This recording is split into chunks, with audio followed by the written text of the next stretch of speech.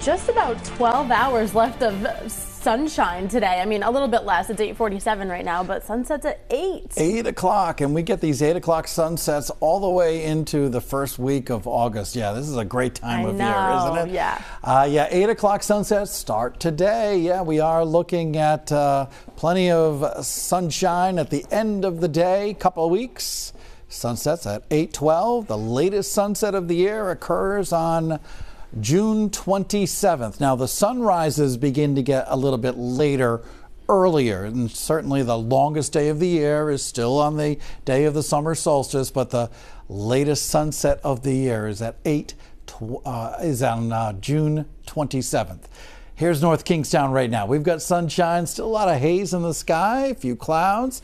Threat tracker for today, low chance of anything that's going to be overly impactful, of course, unless there's a fire in your area. A fire weather warning is in effect. Dry conditions, gusty winds will allow any fires to spread very quickly today. Probably doing the same thing again tomorrow. It'll be cooler tomorrow, but we are looking at still high fire danger for our Wednesday. For today, relative humidity in the afternoon dropping 10 to 20%.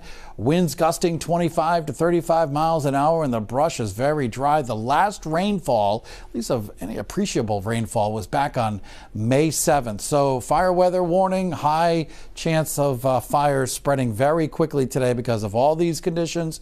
No fire pits, no campfires, no burning of brush, definitely no fireworks, and be careful how you discard cigarettes. Most of the brush fires that happen around here, this is because someone carelessly discarded a cigarette on the side of the road.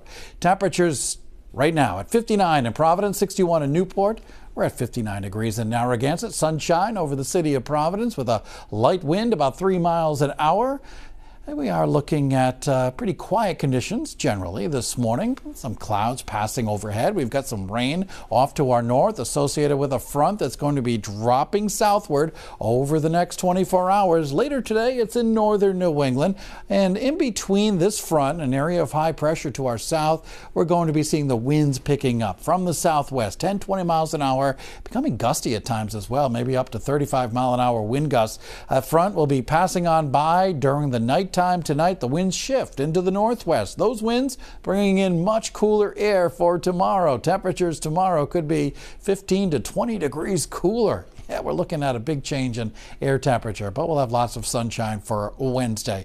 So for this morning, temperatures climbing back through the 60s, getting into the mid-70s by noontime. Winds picking up through the course of the morning. Let's pinpoint the afternoon for you. As you might expect, it'll be a little cooler near the coastline. Upper 60s to around 70. Fairly breezy conditions. Winds from the southwest, 10, 20 miles an hour.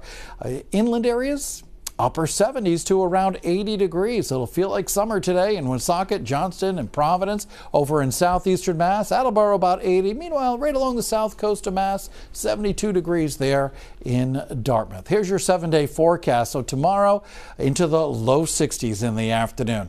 On Thursday, we're looking at maybe a frost first thing in the morning, low 30s in Taunton and Smithfield. Even Providence will be bottoming out in the 30s on Thursday morning. Protect those plants. Friday, sunshine, 70, maybe some rain showers. Not a lot, but we'll get some over the weekend. Full forecast always at WPRI.com or on our Pinpoint Weather 12 app.